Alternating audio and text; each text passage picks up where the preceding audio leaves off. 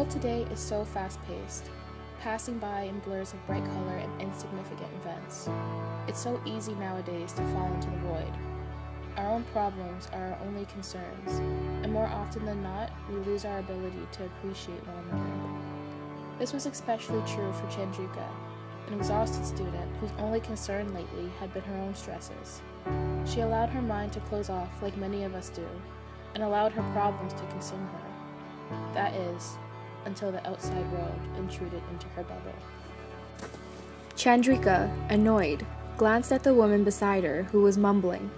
Her annoyance prevented her from seeing that the woman was praying. Staring, Chandrika played with the idea of confronting the old woman before she realized the woman had stopped. She looked up, only to find two eyes looking right back at her. The woman, aware of Chandrika's gaze, explained that she was simply praying and sorry for disturbing her. Embarrassed and wanting to lessen the awkwardness, Chandrika asked the old woman what she was praying for. The lady told her that it was a Buddhist chant, and this shocked Chandrika more than anything. Chandrika told the woman she had never thought that many women chose to be Buddhists. The elderly woman smiled and explained how at her temple the head monk was a female. They did not discriminate and restrict due to gender. All humans were the same, regardless of their gender.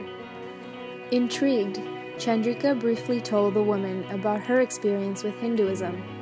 She knew that women were incorporated, especially within parts like Shaktiism, where a goddess called Shakti was the central deity worshipped. The woman listened intently, asking questions every now and then. Chandrika wondered if perhaps it was her own closed-mindedness that allowed her to become so ignorant about such a large religion. Though the woman was Buddhist, she let Chandrika continue to speak about her beliefs. Chandrika finally asked what the older woman had been praying for. She smiled, the widest she had that entire conversation, and replied, "To be enlightened." Chandrika stood up as her bus arrived, and as she walked out, the woman stopped her.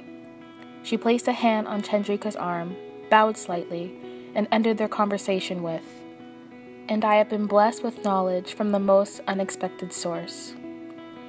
Chandrika's short conversation with the woman changed her perception of an entire culture, and all it took was a little understanding and openness. We often forget just how human we are. Our emotions get the better of us, and our daily lives consume our views. Yet sometimes in life, all it takes is a brief interaction with a stranger to stop and appreciate each other.